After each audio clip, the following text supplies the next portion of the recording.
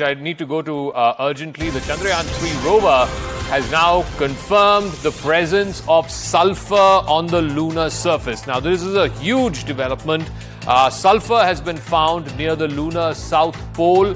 The search is currently on to find if there are traces of hydrogen. Remember, Isro has been saying that the hunt is on for these various minerals which could be found on the lunar surface in frozen form.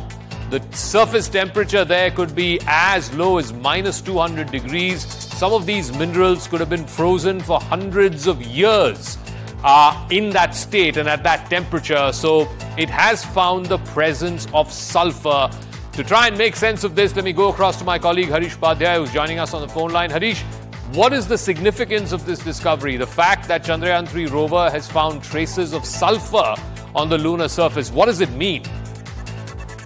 Well, scientists are essentially saying that this in a way indicates that some of the characteristics of the lunar surface pretty much might be similar to the characteristics of some of the soil found on Earth.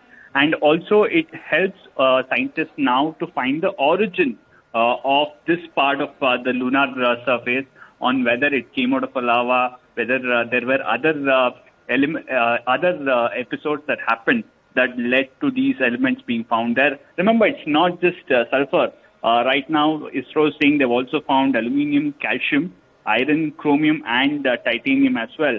And the two other elements that ISRO is right now looking at, one obviously is hydrogen. That's something that some of the rovers of NASA, which had gone in the 90s, had found.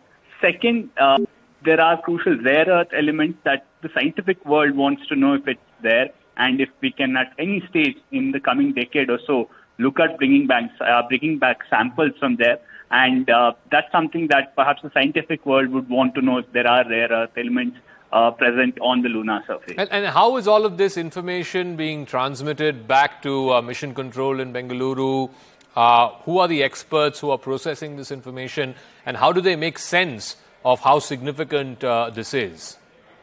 Well, each of these payloads that are on board Chandrayaan 3 have a principal investigator and a co-investigator. Now, this will be investigated by the team which is part of the payload, which is known as the laser-induced breakdown spectroscope. And that is something that is looking at the chemical composition. And the other significant point that one has to point out here is the fact that the instrument used is also developed in-house by ISRO. This is by the Laboratory for Electro-Optic Systems. This is based out of Bengaluru. And that team will now study all the data that's coming in, and also more information that will come in the coming few days till the lunar day gets over. And perhaps that's why ISRO is saying the search for hydrogen is still on, because that would be an indicator that there are elements, there is some bit of an environment that can help any sort of a life. So that's the reason the search is on for hydrogen now. All right, we'll leave it at that. Harish Padhyay, many thanks for joining us with that big development from the Chandrayaan rover that's probing, the Pragyan Rover that is probing the lunar surface. It has detected the presence of sulphur on the moon's surface.